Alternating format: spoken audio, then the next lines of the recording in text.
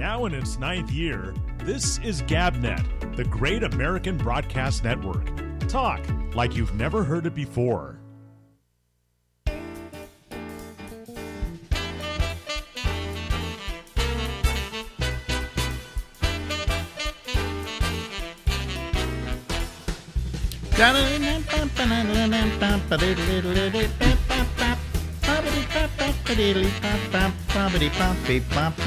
Hello, everybody. This is, of course, the Ramble. This goes till midnight, and I'm Alex Bennett. Alex Bennett is still alive? Ladies and gentlemen, here's Larry Bubbles Brown. Yes, Alex, how are you? I'm fine. How are you, Mr. Brown? Good. I was reading the San Jose Mercury the other day, which I like because they've got a great obituary Oh, really? page. Yeah, which you don't see much anymore. And one of the things I like to do is I always like to find out people that died that were younger than me. Well, that's the reason. Which is a lot now. Well, that's the reason why I always looked at the what do you call it? At the obituaries. Excuse me, I'm a little out of it today because 8,000 things are going on here. But anyway, no, I always read the obituaries to make sure people died who were younger than I was. But yeah, you know, or older than younger than I was. Yeah. But the fact is that now at my age, I'm watching the obituaries to feel glad that I didn't die. Okay, yeah. You know, who was it? I think it was Carl Reiner, who said that every morning he would get up and read the obituaries, and if his name wasn't there, he went on with his day. That's a good way to do it. You know. But so you look at it to see people who are younger than you. Yeah. I mean, 10 years ago would be. Now it's not now it's kind of you see a lot of them, but yeah. Then I went home and I found my old almanac, and I started looking at actors that these people that accomplished a lot that were much younger than you or I. So like Peter Lorre died at 60. Really? Yeah. He always looked like he was in his 80s, didn't he? He did, yeah. Yeah. Now, when we say Peter Lorre, let me preface that by saying Peter Lorre was an actor who was in movies. Okay, and the reason the reason I'm saying that is the people we're talking to right now probably don't remember Peter Lorre. Would you say that's...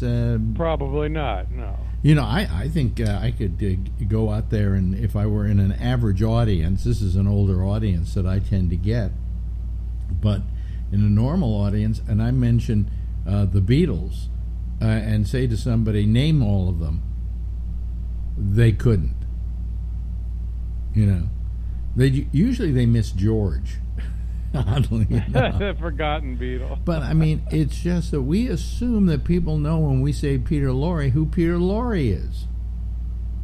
And the fact is that Peter Lorre, unless people watch old movies, which nobody does anymore, right? Because there are no car crashes and no beat-em-up fights, you know, and so on. But if you watch Casablanca, you know who Peter Lorre is. You know, if you watch The Maltese Falcon, you know who Peter Lorre is. But if you don't watch those films, which is most people, because they're in black and white, forget it. They don't know who they are. You know. But Peter Lorre was 60. God. I would have thought he was much older than that. Best known for Maltese Falcon, I would guess. Yeah, lesser known for Casablanca because his part is smaller in Casablanca. But do you know that the Maltese Falcon was made 2 times before the one you know? I did not. Yes, it was made in 1930, starring Ricardo Cortez as Sam Spade. And it was pretty much the same story. Okay, not a bad movie, I might add. Really? Yeah. But then they remade it in 1936 with Bette Davis called Satan Met a Lady. And it's the same plot, except instead of a Sidney Greenstreet male character, it was a female. And they were going after, I think it wasn't the Maltese Falcon, it was called something else. But it is based on Dashiell Hammett's novel, The Maltese Falcon. So it was made then. And then they made it in like 1940 or 41 with Bogart and John Huston directing it. And that's the one that became famous. But they made it, within 10 years, they made it 3 times. Jesus, until I got it right. Well, that was not unusual in the early days of films because movie companies owned rights to properties, right? And they had to make, you know how many movies they made a year, a studio? They had to make to fill the theaters. 52 films a year. Wow. Yeah. And I don't know if that included the short films, you know, the companion features, you know, that were really short. Like, you know, if you watch Turner Classic Movies, you'll be surprised at the number of films there are that are under 75 minutes. You know, there are some films that are like 59 minutes. Really? Well, yeah. Woody Allen's run pretty short, and Hitchcock. Yeah, but they ran short, but they ran about an hour and a half. Hour and 40 minutes. That you're right there, but they weren't that short. They weren't under an hour, for instance. So TCM every now and then will spend a day running films that were, you know, under an hour and 10 minutes or something like that, and they run like a ton of films, you know, almost 24 films in a day. But they had those films, and some of them were some of them weren't companion features. Some of them were actual features. But anyway, anything else you found in your almanac? Yes. Let's see. John Candy died at 43. Wow. Yeah. Well, that I believe because I remember he was a fairly young man. You know, but grossly overweight, and literally asking for it.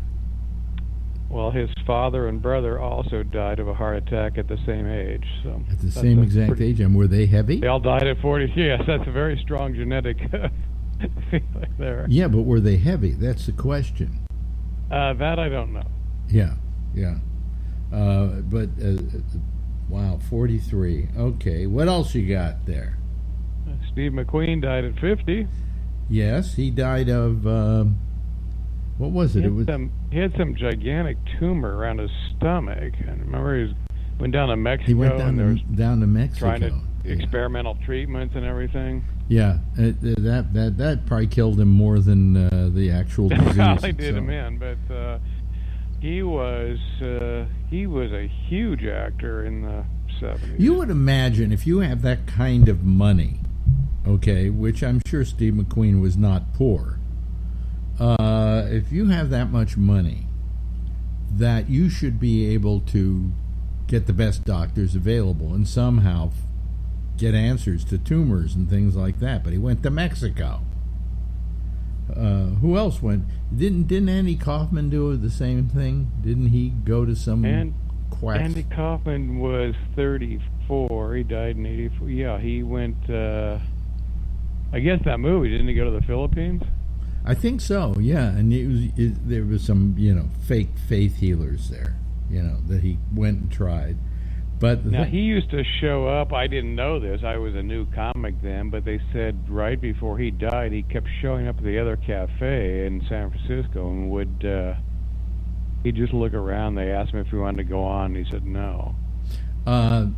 The story I get was from Monty Hoffman, who was also dead. How old was Monty when he died? Do you know?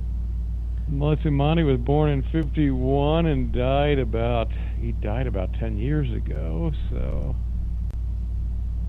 yeah, well, probably mid-60s. Anyway, Monty told me the story about how he was outside the other cafe, and there was, you know, Andy Kaufman.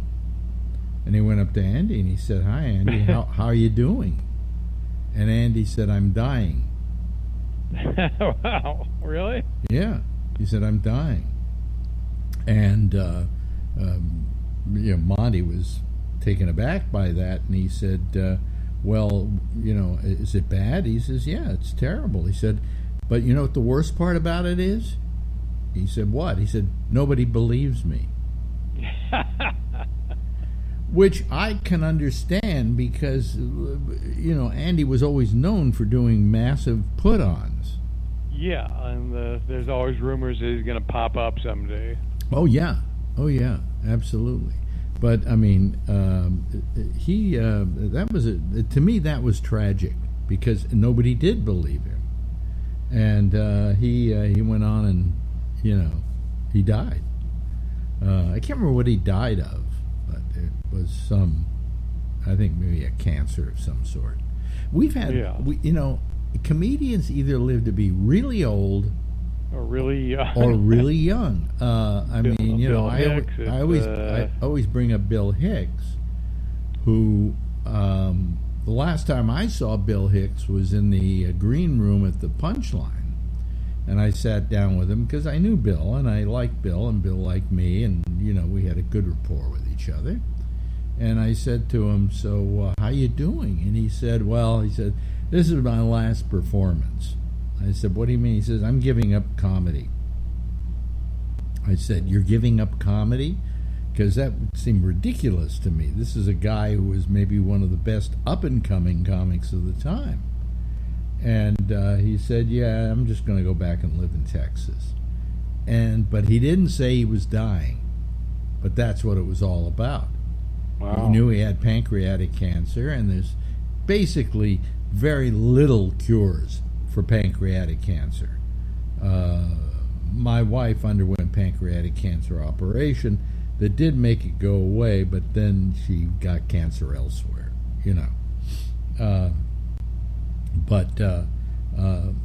He had pancreatic cancer, and he knew that there was nothing he could do about it. Basically, with pancreatic cancer, the doctors say, "Go home and make peace with the world because you're going to be dead in 6 months."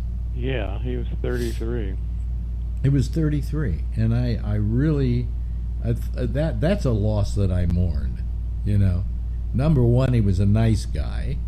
He was one of the good guys. And he was one of the rare genius comics. Not that you aren't in that group, by the way. I don't want to insult you by not implying that you aren't one of the geniuses. But I think at Mitch Hedberg. I think 36. I didn't know of Mitch Hedberg. How old was he? He was about 36 when he died. But by the way, folks, if you're just tuning in, isn't this another wonderful session with Bubs? Isn't this life affirming?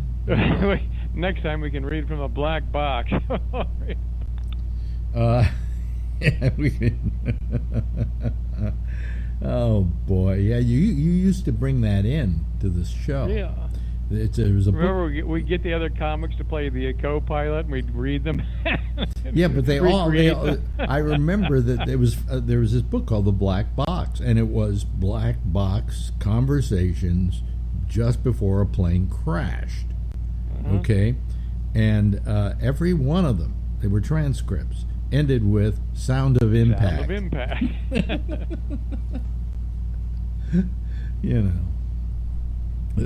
Do you remember any of them? Do you remember one that stands out? I remember these guys, it wasn't a big commercial plane, but they were flying around Texas, and it was bad weather, and they were lost, and one guy's looking at a map, and he goes, there's a mountain around here about 4,500 feet, and he asks, "What's our altitude?" The guy goes, 45, hun, sound of impact. I don't want to laugh. I mean, those people are dead. No, it's horrible. They have families that cared about them, but, come on. Gee, yeah. Yeah, that's amazing. But I remember you came in with that. That was your big deal. Yeah. But now you've got your almanac. Now I got my Paul Lynde, 56. Really? Yeah. Again, you know, I would think, okay, that he would have been older than that. You know? Yeah, I think these guys have been a lot older, and I'm shocked when I see how young they were. Yeah. Now, we have people who died when they were really old. Those are the ones I'd like to hear about, you know. But we just lost, when this was recorded, we lost Pee Wee Herman, Paul Rubens. He was 70. Yeah. I remember the best line he ever had anywhere was after that whole arrest down in Florida for jerking off in the porn theater. He went to the MTV Awards and came on and said, "Anybody heard any good jokes lately?"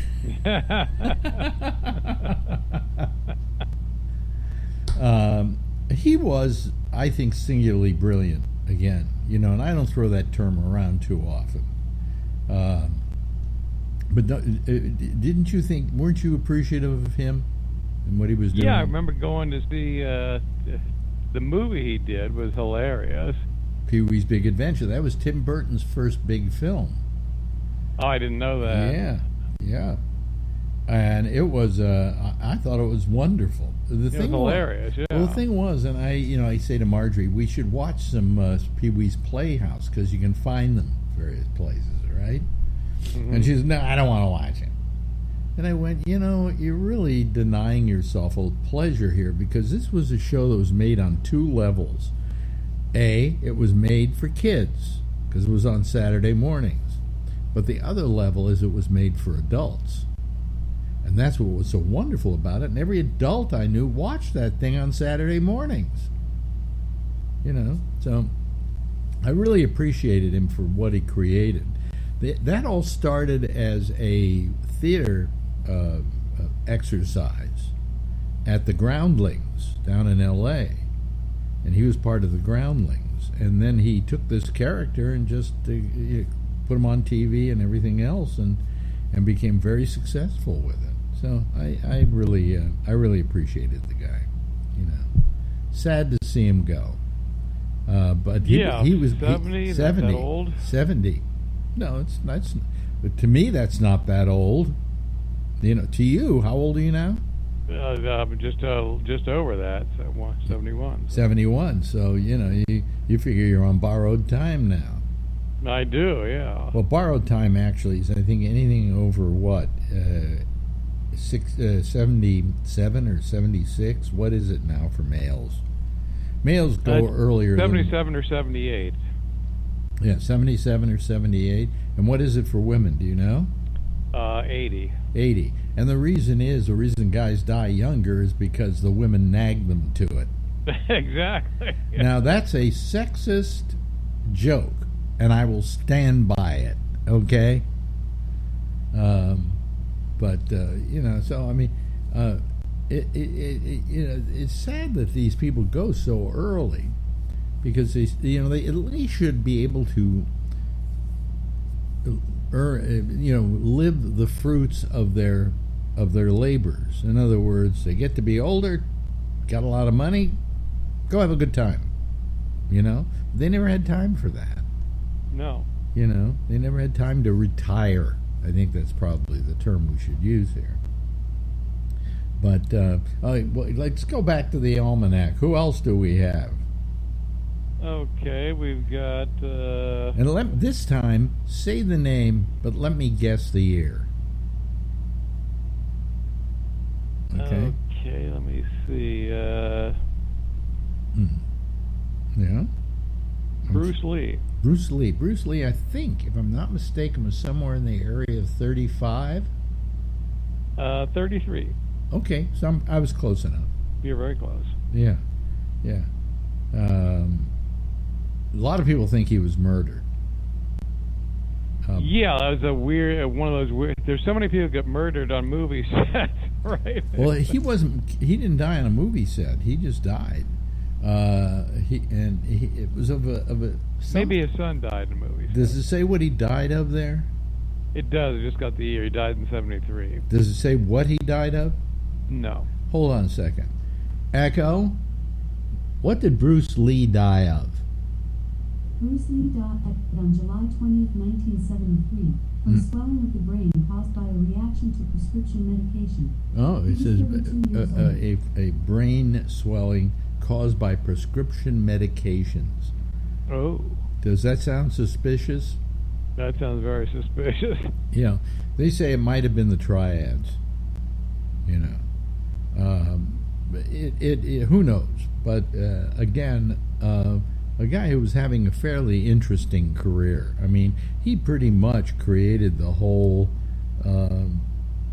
martial arts end of movies. You know, and everybody since then has tried to imitate him. So it's it's amazing what he did. Who else you got in there? Who else you got in the book? Let me guess the age. Okay, very. Peter Lawford. Peter Lawford. I'm going to guess maybe 63. 61. You're very good. Yeah. Okay. That's young, though, isn't it? I mean, yeah. I mean, there was no reason for him to go, but you know, a lot of these guys in that time, they smoked, they drank. You know, they did all those big things. boozers and smokers, yeah. Well, you know, sure. I watch movies today that are, you know, from, you know, the 50s, and everybody's got a cigarette in their mouth. And I'm going, no wonder these guys died young. Yeah, Humphrey Bogart, 57. Humphrey Bogart. Always smoking in the movies. Always smoking in the movies, and I don't think it was always smoking in the movies because it was part of the character. You know, sometimes you smoke because it's the character. But, I mean, I can't imagine how many people were killing themselves. I can't imagine that I was killing myself with smoking. You know? Luckily, I never saw you smoke.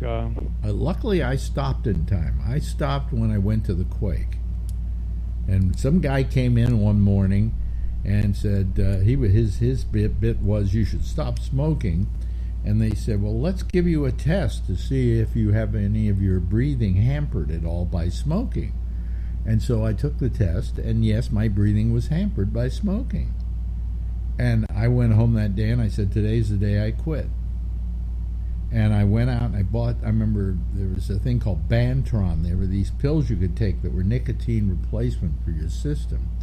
And I took those for a couple of days, and I said, and I always say to people to do this if they want to quit smoking. Don't say you're going to quit smoking, or don't say you're going to quit something. You're just going to see how long you can go without doing it. Okay? Because if you say you're quitting, you set a bar that you have to hurdle. Whereas you say, I'm just stopping, and I'm going to see how long I can stop. You're giving yourself a little, you know, goal, as it were. And I did that, and I quit. I completely stopped. Stopped when I was at the quake. Were you were on with me at the quake, weren't you? Yeah. And you didn't ever see me smoke there? No. Oh, okay, because I always had a cigarette in my hand. But that was just at the end of the quake when I first came on. Tell you, years later, I went to a urologist, and he said, well, you might have, he says, did you smoke cigarettes? And I said, yes, I smoked for 20 years, but I quit about 25 years ago. And he said, well, we still got to check you for what do you call it, bladder cancer. Bladder cancer, yeah. Well, he was trying to pad the bill. And I said, why? I said, I quit smoking. He said, you know, you smoked 2 packs a day, so that's 40 pack years. And I said, so I might still have cancer from that, even though it's 25 years later? And he says, yeah. I said, then there was no reason for me to quit, right? And he had no answer for that one. But, you know. God, I enjoyed smoking. It was such a prop, you know. Did you ever smoke? No. No, because my parents were chain smokers, so I hated I couldn't stand the smell of smoke, so I never did it myself. Did they die of cancer, of lung cancer or something? Or? No. What did they go of? Just like what was it? bad arteries and things like that. Yeah. Were they older? But that which is caused by smoking. So. Were they older? Oh yeah, they're in their mid to late 80s. Oh wow! And they smoked. They chain smoked. They finally quit in their 60s, I think. But it was a lot. But well, I'm thinking now, at this age, I could go any day now. I ought to go back to smoking, or at least trying heroin. Anyway, we've run out of time here, Larry. Once again, another wonderful get-together with the likes of Larry Bubbles Brown. We'll see you next time, Larry. See you next week. Now in its 9th year, this is GabNet, the Great American Broadcast Network. Talk like you've never heard it before. Ah, yes, Larry Bubbles Brown, ladies and gentlemen, the old Bubs. Yeah. And there's nobody waiting to come on. Well, oh boy, what is this lately? Do you hate me? What's the story? I could go to sleep now if I wanted to. Maybe I should do it right here until somebody calls. Let me see here. Just catch a couple of winks here.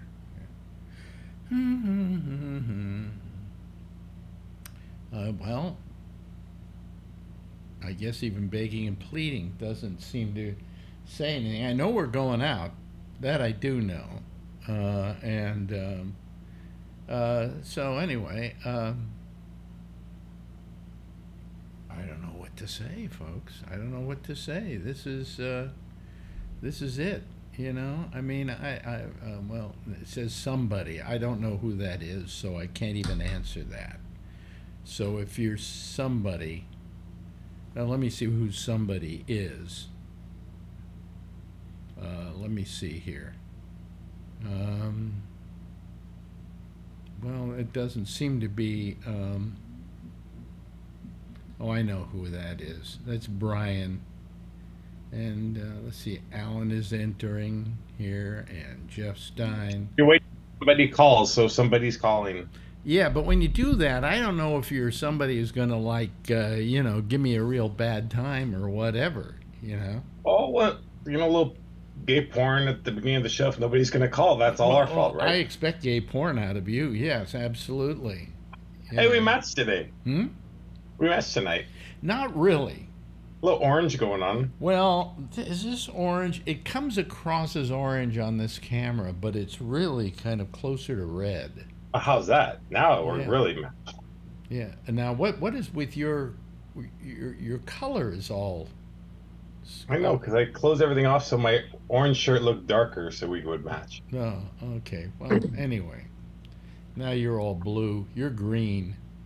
Oh, now you're orange. Now you're orange. Ah, there we go. Really orange. Huh? Yeah. Really orange? Yeah. Okay. Hello, Jeff. How are you this evening? Good. I had a good day. You had a good day? What made it good? Well, I took a ride on my bike. And I went to the swimming pool and walked around in the water a couple hours, and then I came home and made a paella. Made a paella? Yeah. Oh, wow. That was pretty good. Yeah. How is your paella? Is it good? I imagine if you make paella, it must be good. Well, sometimes it's fantastic. Some of them, Like when I say depends I make... upon, Yeah.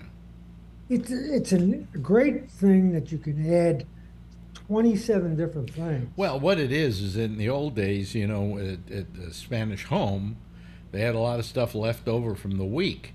And so they made a rice base, and they put some sausage, but then you had some sausage left over, you threw that in. You had some fish left over, you threw that in. Shrimp, you threw that in. All the things you had left over. I mean, that's what a stew is, isn't it? Yeah, Basically, same. there were all these dishes, what we call leftover dishes. It became a pretty good deal, So anyway. I put some shrimp in and clams that we had left over, and a little chicken that was left over, a piece of that, and of course the rice, and and other vegetables and things like that. Yeah, good for Wine. you. Good for you. Yeah, it's fun. Yeah. I mean, women like to think they're the best cooks because they do all this cooking at home, but actually men are better cooks. I think by and large. When you look at all the really big chefs in the country, Yes, who are yeah. they? They're males. Yeah, yeah. And the reason is that women grow up having to cook, so they don't want to, you know, and men don't have to, so they want to. And also, I think men are more experimental than women are. In other words, I will take a recipe, and I will do it once as the recipe says. And then after that, I add stuff and take stuff away and put in more of something and a little bit of something else, you know. And, you know, it really kind of becomes a really good, men become far more experimental with cooking. Women were always the kind that looked in the cookbook and, oh, I've got to put in a tablespoon of this and you know, a cup of that, you know. Guys will go, a cup of that, if I add another half a cup of wine, it just might be a little bit better, you know. Every time. So the recipe is just like a starting thing for you, you know. Yeah. But also, if you see a chef, those guys are working quickly and effectively in not just what they're going to cook, but to get it all done. Well, the skill they have, the skill they have that always amazes me is cutting up a carrot, for instance. With a I'd lose 5 fingers by then, you know. But they never do. They got it all the right place, the right time, and everything like that. You know. Trick is to put your knuckle forward and the knife rides up and down. I don't even want you. I don't want you to even.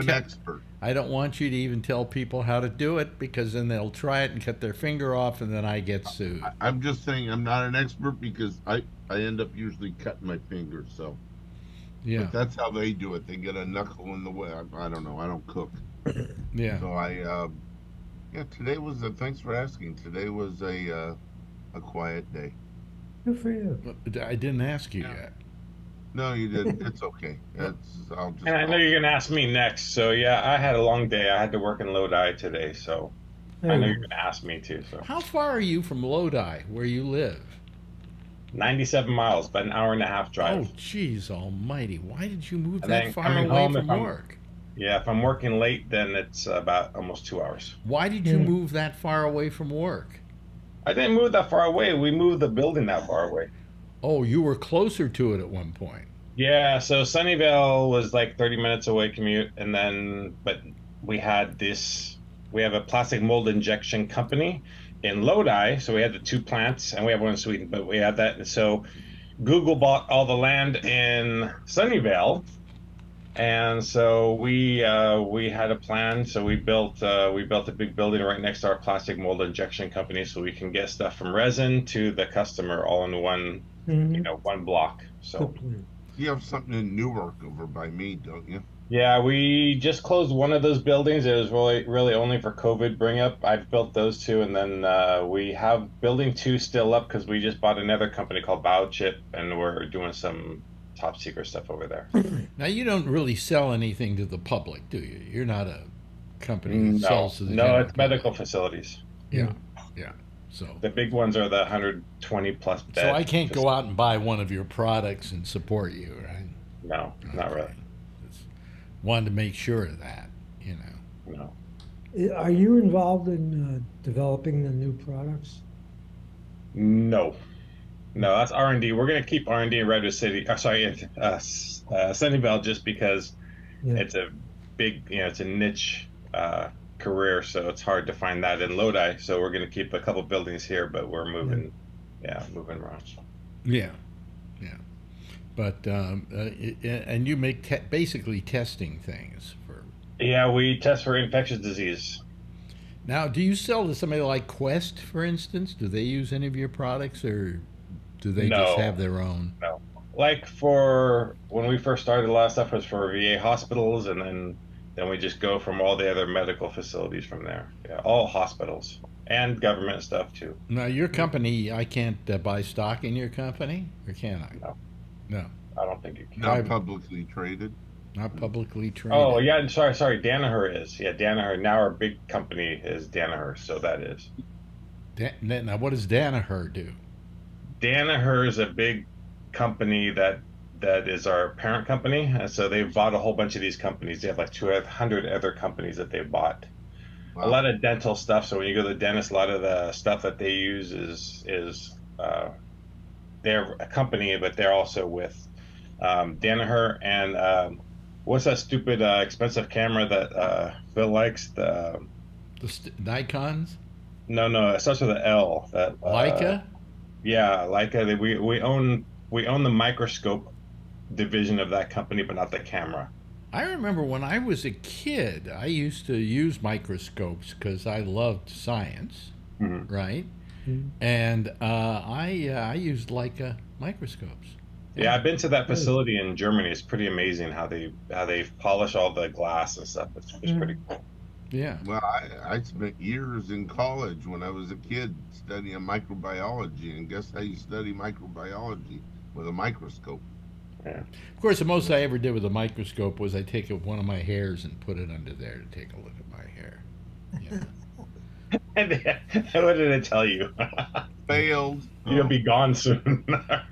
There's a Homer Simpson. There's a you know how they go back in the history. So there's one of Homer, and he's young with a full head of hair, and he's at the sink getting ready in the morning, and he sees a couple hairs in the sink. He goes, don't worry, I got plenty of those. Oh boy! You know what I got today? I sent away to Amazon. I saw this advertised on TV. I can't remember where. One of the news channels, I guess. And it said it's called the hair weasel. I think that's what it's called. And it's a thing you put down your drain, and then usually I have my super come up and snake the drain. Well, this is a plastic snake about that long, and you hook it on. You hook it onto the grinding thing, and you put it in there. Man, I took out just a ton of stuff out of my sink. And Marjorie says, "Well, it can't be stuck, held up there. It can't be." Let me start over again. I think ahead of myself these days. I think I'm out of sync tonight. What is this? I don't know. No, you were cleaning the sink. How could you be out of sync? Anyway, what was I saying? So anyway, what was I going to say? Oh, yeah. So the plastic thing has little barbs on it, right? So when you stick it in there, then you pull it up and down, and then all the hairs attached to it. No, but you don't have to pull it up and down. It's like a real snake, and you hook it onto this thing that turns it around and around and around down there. So it doesn't you're not just going down and trying to snag onto something. It's like wiggling around and getting it. And it's called I think it's called the hair weasel, if I'm not mistaken. Excuse me, folks, if I'm a little out of sync. I just won't talk tonight. Screw it. But anyway. You look fine here. I do. I know I look fine there. I look fine on my, what do you call it, on my Zoom. But I'm not, completely that good on my show going out here. So I don't know. I give up. Anyway. It looks okay on YouTube. Yeah, it does? Okay. Well, yeah, but you can't hear my voice to see if I'm in sync, you see. Oh, yeah. okay. I know it looks good on YouTube. Last night I had my camera go out on me, so I went to another camera. And that camera froze up on me, so I finally went to the cheapest camera I own, and it didn't freeze up on me. Didn't freeze up on me, not a chance. So best picture. Yeah. It was. It does, and I was amazed because it's the cheapest camera I have, and the picture was pretty damn good. So. But anyway. So I went to my doctor yesterday, my neurologist, the one that sent me to that doctor, who did all those blood tests on me and then never got back to me and charged the Medicare $5,000. Do you remember that doctor? Yeah. So I was waiting for this day. I was just waiting here, I'll put my hand over my mouth, then you won't be able to tell that I'm out of sync. Anyway, so I could hardly wait for yesterday to tell this guy, hey, you know that guy you sent me to? Well, guess what, right? So I go and I tell him this, and he goes, gee, I always heard he was a very good doctor. I get along with him very well. We go to the same synagogue together. Oh. And I'm going, well, you know, I can't beat that. That's a trump card you just can't go better than. So he went and did more tests on me and everything yesterday. He's decided the reason why I'm lightheaded a lot is because of my neuropathy. That the legs are sending messages from the brain or whatever. I don't know. I don't get it. That's weird. I've never heard that. Yeah. So I'm sure there's a lot of things I never heard of in medicine, but that sounds weird. Well, you know, I'm sure there are a lot of things my neurologist never heard of in medicine, but he still evokes them, you know. So I don't know. Am I out of it, or are doctors just terrible today? Terrible. I'm on year and a half ago. I saw my first podiatrist. I've now seen 4 of them at Kaiser. Really? Why? Yeah. Because each one was ingrown toenails. Oh. I got ingrown toenail on my right foot a year and a half ago. Yeah. On both sides of the right toe, big toe. And she only trims one side, says the other side will take care of itself. Wrong, still going on. So, you know, soaking and all this other stuff and trimming. And so finally I saw another urologist on Wednesday for my left toe, which is doing the same thing. And he says, it's not going to, I don't know why she trimmed only one side. On your left toe, let's numb it up and trim both sides. I mean, that's the way to fix it. Wait, man, in order to fix your toenails, they have to numb you up? Yeah, well, they numb it up because they're going to cut on either side of the toenail. Yeah. And pull that piece of toenail out. No wonder nobody listens. No wonder nobody listens to this show or calls this show. They don't want to hear this stuff. No, you know what? So I told you I cut my big toe. Thank God. Okay, so I have 2 big toes that are really jacked up because I as played disgusting basketball. as you want. I can't lose any more people or get any less people calling. Okay, good. Screw everybody. Okay, Yeah. so I This played is going to be a lot the of best. This is basketball going to when be the best last show I ever do. Okay, go ahead. This I know. Just think of something. So I played a lot of basketball when I was in high school and beyond. So, anyways, my big toes, you get beat up. A lot of people stepping on feet, and when you're down like big man. So so I've always had 2 jacked up. One got jacked up. One actually got ripped up when I was moving a mattress that had a plastic cover. It grabbed it and pulled the nail off. It grew back perfect. Really? So, but now I just cut it too short. And I had it ingrown, so I've been suffering with that for like a month now, and it's almost continued on. So I'm glad to hear that the doctor said just let it grow out. So, but it did turn a little red. I thought it was going to be infected, but it's okay. Do you want to see it? Do you want to see it? Maybe this will get more. Yeah, show us. Really? Yeah. Go ahead. Go ahead. I learned something new, that you don't trim the nail around with the round. Yeah, you go straight across and then file the points. Because when you go around, you trim into the side too much. Yeah, I think I trimmed into the side, and then the leftover there, I sort of, rip that out, and then the combination of both just had to dig in. Do a video of that. I wish Charlie would call and he could just show us his feet. No. Did you see the picture of his feet? Oh my God! Talking about it and making jokes. Is there a picture of it on his Facebook? He posted a picture of it, and his toes are not there. It's no CGI for sure. They have an ad on TV now for some woman who smoked. In New York, they run the most incredibly disgusting ads for anti-smoking, and it's a woman saying, I smoked, and look at my feet. And they show her no toes, right? No toes on TV at dinner time when I'm trying to eat food. Mm. Now, if Charlie's listening, I'm sorry. I don't mind having to look at your feet, however, because they're intelligent feet. All right. But anyway, so I've seen people without toes. You know, the hardest part is, I've never asked Charlie about this exactly, but I guess he's got to have some kind of put in his shoe. Yeah, you in must. order to make up for the toes, in order to balance, you know? Yeah, I always thought that the whole ball of your foot and your toes were really important, Well, you know, for balancing. well, And I'm having a real problem balancing Mhm. because of the neuropathy. Yeah. I mean, I don't trip or anything, but, you know, I got to be very careful when I'm walking now. You know, today I took a walk and it was okay, but a couple of times I stumbled a little bit. Marjorie says she stumbles quite a bit too, but she doesn't have the neuropathy.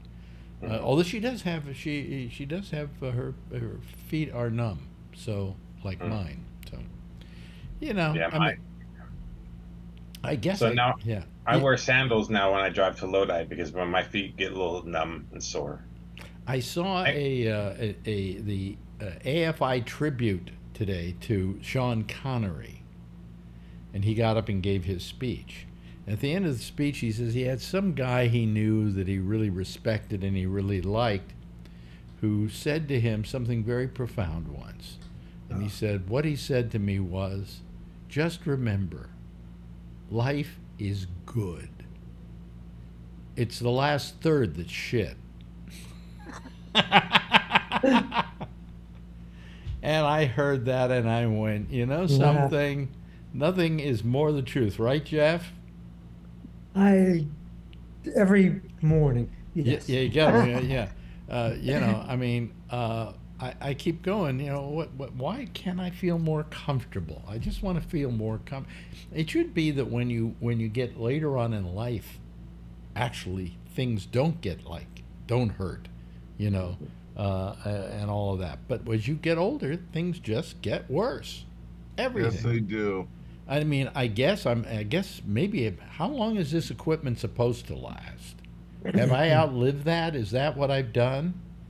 And that now I'm suddenly getting all these. I mean, I'm not terrible. I know people younger than me who have more things, you know, wrong with them and so on. I'm relatively healthy, just not in my mind, you know. But when I heard Sean Connery say that about life is good except for the last third, which is shit. And he said this on national television, by the way. So don't demonetize me, okay? Yeah. I agree with him, unfortunately. You know, and you know, I guess when Trump screws up and when the ozone's being screwed up and stuff, I'm sort of happy that I'm in the last third of my life. I feel for kids. Some of you have children and grandchildren. Alex and I guess, don't. But I feel for them. But you know, I'm happy that I'm on the downward slope, I guess. You're happier on the downward slope? No, I'm not happier, but I'm just saying that I feel better that I'm in the last third of my life, you know, and don't have to put up with all the bullshit that Trump's going to screw up. Although I do want to live long enough to see him go to prison. Well, you know what happened? I got to tell you, I always had this feeling that as you got older, you got more respect. You know, you got more respect, and it's not true. You're not Asian. You get less respect. I mean, you're not Asian. I'm not Asian. What's that gonna do? Oh, Asian culture really cherish their elders, and then when they pass away, they have a little temple thing in their house. I mean, they really respect their elders. Well, they respect the opinion of their elders. Their elders are there to give them wise advice. You know, I mean, even in Indian tribes, they used to have some individuals they referred to as the wisest elders. And whenever they would want to know, and sometimes an ex-chief or whatever was one of the wisest elders, whenever they wanted an answer to the problems of the day, they would go to the wisest elders and they would get their opinion. Today, it's nobody wants to listen to old people. You know, just shut. They want to. I don't know. My nieces and nephews have never really talked to me much, but now they're all of a sudden starting to say hi, calling, you know, happy birthday, stuff like that. And I said, "What's that about?" I was asking my mother. She says, "You're getting older. They see dollar signs coming their way." I said, They're gonna have bad news because they're not in my will. You know, I'm just, I, Put us on your list? I'm sorry. Oh, are we on your list? Yeah, You are. I figured out how to spell Jeffrey Stein That's right. the other thank day, you. and so you definitely are. But he's in the will. He's in the will. of course, why not? Well, I don't know. Gotta stick together. I'd like to say that probably, chances are you're going to outlive Jeff. Okay, so Okay. it's nice of you to say that he's getting money from the will, but that's what I told Shecky. Shecky said I left you this much money in my will, and I said, well, that's very nice and it's wonderful, but at my age, you're going to way outlive me. And I hope I never live to see that money. And he was dead 2 months later. Wow, that really sad. The sad news was that, I lost my best friend. That was a good video that you posted of the memorial. What I did, that wasn't mine. I think your little short minute and a half thing was a good little speech. It was 3 minutes. 3 minutes. I timed it to the second. Whatever it was. Yeah. It was good. Oh yeah, no, I was very happy with it. But it just amazed me that I said this to this guy. I said, yeah, it's very nice of you, but come on, I'm never going to live to see. I hope I never live to see that money, as I think how I put it. And 2 months I have later, my roommate, my trust. He's 6 years older than me and in much worse health. But he's in my will, and you never know who's going to go first. And I drive a lot more freeway driving. I could be in an auto accident and killed long before him. Listen, don't do it. Otherwise, I'd have 3 people here. Okay. Okay, no problem. I thought about donating money to GabNet, but then I don't know what they would do with the money. There's nothing there. It doesn't cost me that much to do. It costs me maybe $500 a year to do this total. I would say, So. The one thing I'm glad about is, my family took a lot of pictures. So my mom took a lot of pictures when I was growing up. So I have a lot of I have a lot of pictures from that. And then I was always into pictures, so I have tons of pictures. And like every day, I take a picture of Adrian doing something funny or something. So at least that there's a lot of stuff for her to remember me by from all the videos and everything that we do. So that's a cool thing about the technology now, is that there's so many memories. You see stuff on football players and stuff, and like Stephen Curry. They show him when he's, 3 or 4 years old dribbling a basketball in clear video because, when he was a kid, they had video going on everywhere. So, yeah, pretty cool. Some of my pictures from when I was a kid, like at Universal Studios, are Polaroid black and white. No, that's the technology, is what you're saying. We can now take, 100 pictures. You could take 100 pictures of Adrian running around the house, and then delete 98 of them till you get the right one, and it doesn't cost you a dime. But let me tell you this. For instance, if I look and find some pictures of me when I was a baby, okay, there are maybe I don't know, 5 pictures, 6 pictures of me as a baby. Yeah. How many pictures of Adrian do you have as a baby?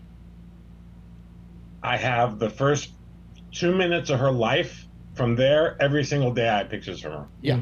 And the reason is, in the old days, when you took a photograph, that was a big deal. Right. When I was born, you took a photograph, you had to send it out to have it developed. Yeah. If you even owned a camera, okay, then you took it out to be developed, Yes, Charlie. I have about 8 million pictures of my oldest daughter. I have about 5,000 pictures of my son. I have about 2 pictures of my youngest daughter. Because that was at a time when you took a picture and you had to take it to the 1-hour photo or wherever and get it developed. It wasn't that. It's just I was too busy with the other 2 kids when the third one came along. We didn't have time to take pictures. We have this friend who drops their cat off once in a blue moon. They're going to drop the cat off again for the first time in a couple of years, in a few weeks from now. But the cat we took nothing but pictures of this cat like crazy. I've got more pictures of that cat than I can find of me as a baby. Okay? Wow. Because with an iPhone, you can take a picture every second, you know. Oh, absolutely. I mean, I don't know how many people do it, but I bet there are people who actually filled up their phones with pictures to where they can't have any more because they won't fit on their account. When we were kids, they took a picture, then they had to take and have it developed, and then you look at it and you go, this one's blurry, that one's blurry, and throw half of them away. And, you know, I got a couple baby pictures of me, but not much. I mean, maybe from under 10 years old, I probably got 50 pictures of me. Yeah. Nowadays, you got your iPhone or your smartphone or your whatever, and you're constantly producing pictures. And of the ones that come out blurry or the wrong light, you can correct the light on it and all that kind of stuff on the phone, and the other ones you just delete. When somebody walks in front of you, say, "Oh, I'm sorry." I say, "Oh, don't worry, I'll take it again." That's right. I'll take another one. Charlie, Alex has a riveting question for you that he's been wanting to ask you for years. Oh, really? Yeah, really. What was that? What was the question? What fills the space in your shoe? Do you have to have a block or something? Alex? No, I used to put a wadded up sock in there to keep my foot from sliding around, but I found out later that it didn't really need it, so it's just empty space. Really? So you just have that empty space there? Yeah, it's just, okay, I got it. I wasn't gonna show you. It's not pretty. I was saying I have enough trouble getting people to call this show now and to watch it, and if we suddenly Charlie, do you ever get bored and you need a good laugh and you go to the shoe department and try on a shoe and ask if that one fits you and the guy goes to squeeze for your toe at the end of there. I'm too cheap to go to a store like that. I go to Walmart or Target and get shoes. If I visit you, we're going to the store to do that. I'll bet you I'm going to mention something that maybe none of you ever had when you were a kid. And maybe Jeff, but I don't know anybody else here would. We used to go to the shoe department in a store like the Emporium, for instance. And I would we're going to get me some shoes, okay? So we would put the shoes on, and they would stick my foot. I would stand up and stick my foot under a fluoroscope. Yep. Uh-huh. Do you remember this, Charlie? Yes. Yeah, we used to do that when I was a kid. Yeah. And you used to toes, you can see the bones moving and stuff. Yeah. Really? Yeah, I remember that too. I'm wondering how much radiation we got off of that. I bet we probably. Well, the sad thing is the salesmen. Those things weren't very well protected, so they're leaning over. A lot of them died of radiation poisoning. I'm sure they got a lot more radiation. Was there in a fluoroscope? Was there enough radiation to be that dangerous? Oh, absolutely. Oh yeah. Really? Absolutely. Oh yeah. Because now they call that thing a CT scan. Yeah, right. No, I think it actually put out more radio. They were not. They didn't know what they didn't know what they were doing. Hell, no, they didn't. When Oppenheimer made the bomb, he didn't know when he blew that thing up if the atmosphere wouldn't catch on fire. Well, that was a serious worry. Yeah. Yeah, that box was wood with steel lining, not even lead. And it had all kinds. I remember the shoe store in Fremont having that. And so you stick your foot under it. And we just got so tickled about just to watch our bones moving around. But the salesmen that were there over the machine constantly got a lot of rads of radiation. I'm sorry, Jeff. You put your hand up. Jeff, yes. Well, turn on your mic, Jeff. You're muted. Turn on your mic. Yeah. Just think about the first atomic bomb that they were making, that small one to do a test. The small, you mean the first one? All over the area. What? There was all people in the area wherever they did the test. The radiation went as far as Canada. Yeah. Yeah. After the war was over with, they would do testing in the Nevada desert. Yeah. And so they would invite people and have a party at these casinos to watch the bomb go off, and a lot of those people had radiation poisoning from the fallout. The windows rattled in Vegas. Yeah. Yeah. but it was a big deal. It was a big deal. But we didn't know what radiation would do to you then. We had no idea. No. I think only one person died at where was it? New Mexico? Or whatever. New Mexico. I think only one person died in that whole thing, but it was we were playing with fire, and we still are. I mean, what I think was insane was after the initial bomb, what they did is they kept testing them. Yeah. And they went out to the Pacific, out to Bikini Atoll, and they kept blowing off one after another, after another, after another. I think how many? Do you know how many they blew up in total? A lot. It was like probably hundreds. Probably. They just kept doing this. Part of the thing they didn't know about is the radiation poisoning, and they had ships with 1,000 sailors on them sitting 10, 20, 30, 40 miles, 50 miles away from these explosions. And when it filled the cloud and came back down on a ship, you couldn't be far enough away from that stuff, That's right. And they weren't. They weren't. And it was horrible. It was terrible. Yep. But that's the kind of there's this film called The Day After Trinity, which is one bomb test after another. All the footage became declassified, and they started running all the footage, one right after the other, and then the kilowatt. You've seen it, right, Kevin? With the tonnage on each one, and they got bigger and bigger and bigger. And there was one in China where they actually took soldiers on horses riding into the radiation. And I don't know what they felt they were going to find out doing any of this. The interesting thing is the bombs that they dropped in Japan and the one they tested in Trinity had like an ounce or two of radioactive material. It's all the other equipment around it, the fire, the gun type thing or whatever, to get to cause it to go off and do its thing. I can't think of the term. Well, I mean, those bombs were baby bombs by comparison to what we developed. Absolutely. Now, but today, Charlie, the bombs today that they call a nuclear device, that Russia says they have, and all these countries supposedly have. Pakistan has one.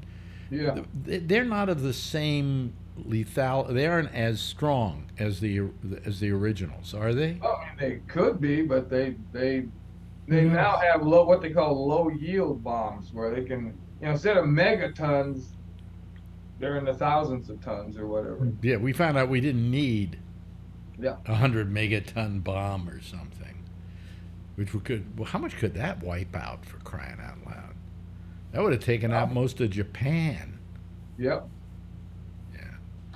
Oh well, we're gonna go see that movie finally on Tuesday. Good. Anybody seen Oppenheimer here? Not yet. Not yet. You want to see it, don't you, Charlie? Yep. Yeah. Charlie and I have similar interests. You're not going to do Barbenheimer? What? You're not going to do Barbieheimer? No. I'm going to see Barbie too. It's been sold out every theater within 10 miles of my apartment. Well, you know something? Marjorie goes, I don't want to see it. I'll see it when it's on TV. I don't want to go see it. And I'm going, every review on this film has been spectacular. It's basically, and the reviews say this isn't the film you came to see. And also what's wonderful about it is it's the first film ever to make $1 billion at the box office, directed by a woman. Yep. Is this Barbie or Oppenheimer? Barbie. My wife and daughter went and saw it, and they said it was really good.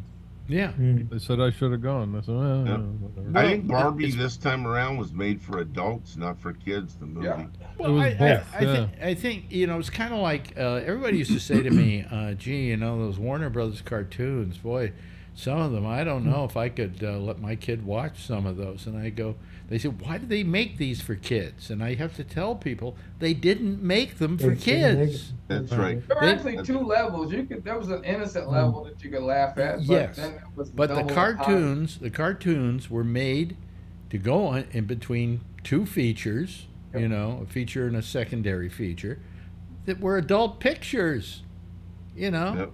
Pictures with Jimmy Cagney and Edward G. Robinson and whatever. And these were made basically for an adult audience, not for kids. Yeah. And so when you wonder about, you know, all the racism and everything else that's inherent in those old cartoons, you go, nah, pretty innocent for its time. Yes, Jeff? Well, I went out to dinner with my wife and her friend who's a professor.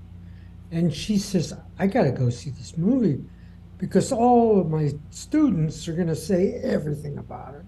And I've got to really know what's going on. So I go, okay, you guys can go over to the movie. And I realize I'm in the car and I'm going with them. So I saw the thing. And I gotta tell you, for me, it got a little boring. It was overdone. From my perspective, it was focused for women. That's okay. What, Barbie? Yeah. Oh, okay. Yeah. Well, it supposedly has a women's message and a women's. Oh yeah. That sort absolutely. Of thing. Yeah. Which is fine. Yeah. Yeah. And you know, the whole movie theater was filled with me and 50,000 women. It's like going to see Taylor Swift. Yeah. I went and did the reviews today with Snyder, which you can find posted here on Gabnet. And the one film I was interested in is this thing called The Last Voyage of the Demeter. I think it's called. I think that's the title of it. And do you remember in the original Dracula movie, there's a portion of the film that takes place on a ship in which Dracula kills the entire crew before it gets to shore? Do you remember that part of the film? No. It's also in the book as well.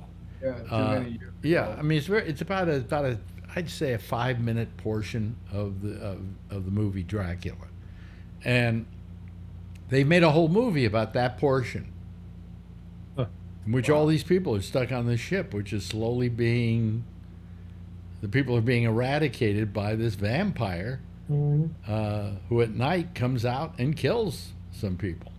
And I thought it sounded like a great idea. Snyder didn't like it as much. He didn't hate it, but he didn't like it that much. So, but then again, Snyder's always wrong. So, you know, whatever. Hey, by the way, if you've never had a chance to hear his movie reviews, they're up. You know, and we do them every couple of weeks. So. You guys did that every Friday, huh? Live 105? On Fridays at Live 105, yeah. Yeah, you guys always argued. Yeah, and it hasn't changed. You know. Well, you see, what I always hated was he would take a movie that he hated and spend 10 minutes on it, and then a movie that was good he spent 5 minutes on. Yeah. And I went, you know, it doesn't make sense to me. Why don't you just not review the ones that are bad and only review the ones that are good? You know. Speaking of which, did you? Sorry. No, go ahead. Okay. Go ahead. No, it's kind of off subject. Go ahead. No, go ahead. No, I was. Did you hear that Scoop Nisker died? I heard. Yeah. I didn't know if you knew him. I never knew him. I never knew him. It was real. I really liked his newscast. Yeah. Back in the KSAN days. I'm trying to prevent myself from sneezing. I'm not doing my Hitler impression. How do I do my Hitler impression? Like this, I guess. Anyway, so the other thing that was bothering me today, God, it drives me crazy. To begin with, the two things that drive me crazy now. When I watch, Marjorie watches MSNBC and she watches every newscast, and One thing that drives me nuts are the ads they run. Now, here's what drives me nuts. I was in kind of advertising for a short time. And the one thing I learned about is if you're going to do a commercial, you do about 5 versions of them. And then you run them. When you run them a lot, you just rotate them. And therefore, nobody gets tired of the same commercial over and over again. They don't do that anymore. They've got this, what is the one with Liberty Mutual with Limu the Emu? Yeah. They have an ad with the little kid, in the car with his own little emu and so on. Okay, cute the first time. All right, I'll buy it. They do have 2 versions of that. They have a short version. Well, they have a short version, but it's the same version. They've just cut it short. They have a 15-second and a 30-second version. Yep, they run it over and over and it's like over. the same one with the city commercial and the chick in the vibrating chair. Oh, the chick in the vibrating chair. What? Yeah, the one that goes to Lowe's and buys a chair for $5,000 on her city card. No. Oh, you've got to have seen that. I see it every morning at 7:18 and 7:49 on NBC. Just Who's because up I'm at that drinking hour? my coffee. Yeah. Jesus. Well, all I know is they keep running these same commercials. A lot of these advertisers run the same commercial over and over and over again. And they're at the same time. I mean, this one I happen to know because I'm up at that time, getting my coffee. And if the Today Show is on or whatever, and it's the same time, the same commercial every freaking time. And if says, you're very, I want this, and you got a cucumber water, and da da da. And she's in Lowe's, and she rolls back, and she gets her massage. That one I haven't seen. Oh, you have to. But that must be the treat for the early morning audiences. Yeah, not up that early. West Coast. But then it just drives me nuts, some of these commercials over. And sometimes, if you're really lucky, they do it twice in the same break. In the same ad. The back-to-back ones. Yeah. That's when I think they're using that. And here's the other thing I don't get about ads these days. They run commercial. Let's say they run a commercial for an insurance company. And the commercial right after it is for another insurance company. Yeah. Now, when I was working the business, you guaranteed separation from competing advertisers by, maybe 15 minutes. Yeah. But no more. Screw you. We're going to run, here comes Limu the Emu, followed by Flo and her friends over there at Progressive, Yeah. They're running, the one they're running is the Barbie ad with Progressive. Yeah, right? yeah. That one they run over and over again. She has a boyfriend, but I can't. I tell you, but I don't think that I can. Geez, and I mean, over and over and over and over, and you just—it's like after a while you want to just kill yourself. Yeah, and that's why we're talking about it, huh? Yeah. Well, let me talk about one other working. thing here that really bothered me tonight watching the news. NBC at the beginning of the news took 12 minutes. On what story do you think? Hunter Biden. No. Well, that took a minute. That took a minute. Was that the fire? The fire in Hawaii. Yeah. Oh. Now look, it's a big story and it's a sad story and it's it only points up, of course, climate problems and so on. Of which. But what? I said, speaking of which, I sent Renee an email to see if she was okay. Yeah, but have you ever heard back from her in any emails? No, I have not. See? No. But anyway, global warming is a fact of life, and but 12 minutes. And what was this 12 minute? What most of this 12 minutes concerned with? Showing endless numbers of people. God, I can't talk anymore. Endless numbers of people crying. Yeah. Crying. Oh, crying. Well, that's what they do. I think the big thing with the media now is to do an interview and see if you can make somebody cry. Yeah. Well, They get you close, and then they ask another question and poke. and sometimes it's a very stupid question. I heard Yeah, one but like, they poke. They're trying to get the soft spot. you know, I think one of the reporters said something like, "Are you sad at what happened?" You know, Yeah. or whatever. Did you? Yeah, my house burned Are you down. sad that your dog is laying in there, charred like a piece of charcoal? Yeah, a police Yeah. cry for. Anyway, it was Tell us 12 what it- minutes of one person after another crying, and I'm going, how can you exploit human pain Yeah, just this stop. vicariously? You know? Why don't they find the person that's house was not burned down and interview them? You know what's amazing? If you look at the land of it all, the landscape, you see pretty much charred houses, but every now and then terrible. you see a house here that's perfect, Yeah. another house that's perfect, and a building that, you know, you can move right back into it tomorrow. And I don't know what makes the difference. There must be something about shrubbery or whatever around your Where the house. wind blew. Do you think that's it? Yeah. Jump Yeah, them. probably. Just where the They, wind blew. San Francisco Mayor London Breed was in Maui. They had to get her out. Really? Wow. Why? Why did they have to get her out? She was vacationing there. No, they yeah. she wanted And it's they like- wanted to bring her back to San Francisco and show her what devastation really looks like. Yeah. She went back to what's changed. Want to make Yeah. her cry. Yeah. Wow. Yeah, our friend Howard. I remember Howard from Hawaii. He used to Yeah. call. Yeah. I text him back and forth a little bit. He's on the other part of Maui, a little bit more south, and yeah, he just said that there is no power over there, and yeah, he just said it sounds real bad. So I think we're seeing only one part of Maui, right? yeah, that's Lahaina's right on down the Lahaina. 'Cause north. I seem to remember Maui being a much bigger island than just that. you know? Yeah, sort of two like that are together a little bit. So yeah, it's sort of a big Lahaina's one, but like two. Just that one little area. It's like a downtown kind of area.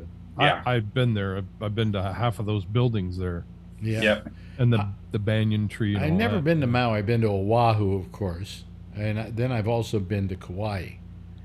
Yeah. That That was. that area right there was really cool, but sucks that shit happened there. I remember when Kauai got completely decimated by a tropical storm. I think they're spending more time on Maui fires than they do California fires. Well, it's a strange kind of situation. I mean, if you're near the water, just jump in the water. You know, Yeah, unless you can't swim, their bodies floating up to the shore. really? Yeah. It was on the news last night. I saw that. CNN. Well, They it's showed like bodies. 50 people The dead. governor of Hawaii was flying over in a helicopter. It's up to 69, I think now. 69. Well, I've been out umpiring for 4 hours. Oh, I bet it's going to end up being thousands by the time this is over. They say they could at least be 1,000. You know. Really? Wow. There are a lot of people that are unaccounted for. Yeah, they're missing. Well, wasn't this also this fire exacerbated by hurricane? There was a hurricane off the shore, a ways off the shore. Like 400 miles off the shore. Yeah, Yeah. but the wind conditions and the high pressure and low pressures on the outside of the hurricanes were contributing to it. Right. Yeah. That's what I heard too. We must listen to this. But I mean, it's terrible. But I just hate the fact that they exploit tragedy like this. You know, I know when I was in the marina and we had the earthquake back in, what was it, 89? 89. 89. And we all had to get out of our homes in the marina. We couldn't come back for several days. But the people were there, the news people were there, and they were just exploiting the situation. You know, we feel bad enough without you coming up and Did asking you ever us. get interviewed? Oh, what happened was I was helping a friend of mine out of her place because she was redlined. That meant she had to get out and don't come back. Red, you know. red tag. Yeah. Yeah, red line, red tag, whatever. Anyway, Yeah.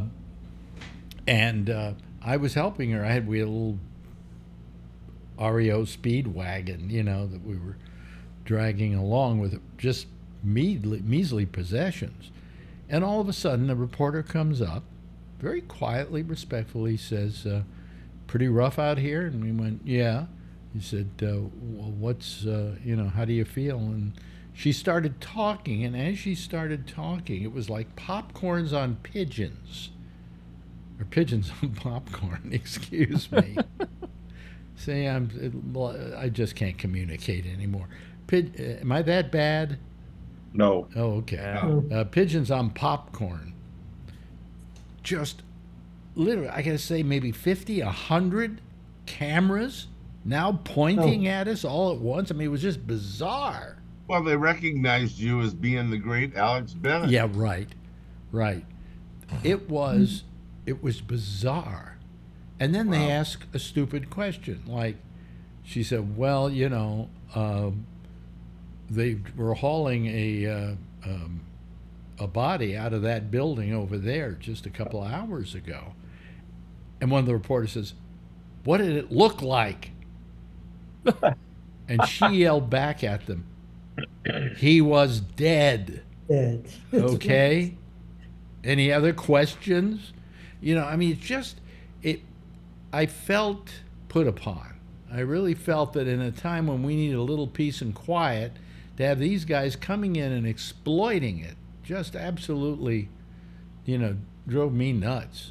Well, you were around at that time, right, Kevin? Oh, yeah. We were going I remember it. I was in Fremont when it happened. Yeah. I drove over both bridges. Yeah. And over the Cypress at the same Oh, yeah. day. I used to drive the Cypress structure twice a week.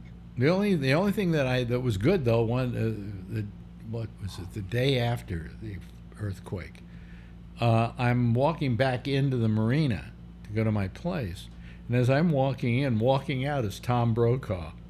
Oh wow! And he was doing a stand-up, I guess, down the street or whatever, and he just looked at me and he went, "How's it going?" What my bad impression of Tom Brokaw. Yeah. And I said, it's not easy. He said, well, good luck to you. And he was just very respectful, very respectful. Nice. But that, that was quite an incident, and it played up to me the fact that the news gets in the way. Okay, we've got to get our lives together, and you're getting in the way here. And I can't imagine what the people in Maui are putting up with now with the press. Well, in California, there are places you can just drive out of San Francisco or out of the fire zone if you can get out of it. And there are places you can just drive to. Maui, you got your waterlogged. I mean, you're on an island. You're on right. There's nowhere to go. I mean, Yeah, now the fire didn't decimate the entire island, right? No, not yet, at least. The fire's still going on? Still going. It's terrible. At least it was earlier today. Just all I got to say is leave those people alone, please. Oh, yeah, I think it was like Southwest or somebody was offering $19 flights out to get people out of there. Yeah, United canceled flights going into Hawaii, so they had aircraft that were at the airport there and allowing people to get on the flights cheaply, like Southwest and a couple of them. Well, there's my theme song, by the way. We're playing it. Oh my God, that went so quick. Yeah, it was a nice. We didn't even get to see Charlie's toes. No, Charlie, please don't post those again. I have that in my head. I was gonna say you can just go look and see. They're out there. Anyway, thank you so much, Brian. Always good to have you here. Where's Adrian tonight? She's playing games because it's Friday night. Oh, I see. Okay. Jeff, thank you so much. Really appreciate it. As well as you, Alan. We always like having you here. Charlie? Yep. Great to have you here. And, of course, Kevin is always a joy to behold. Oh, Santa on our show every night. It's just wonderful. Anyway, everybody give a big wave goodbye, and I'll give a big wave goodbye at you, okay? There they go, folks. Some of them are hanging up already, so let me just wave goodbye. Okay, that's our citizen panel for tonight, folks. They'll be back again on Monday. We're going to do our little pop-up show, which goes on out over Facebook. And then we'll be back here again next week at on Wednesday at 10:30 Eastern Time. Same time. Same station in life. Jack's next. In the meantime, as always, if you see her, tell her I love her, okay? Have a nice weekend, everybody. Take it easy, okay?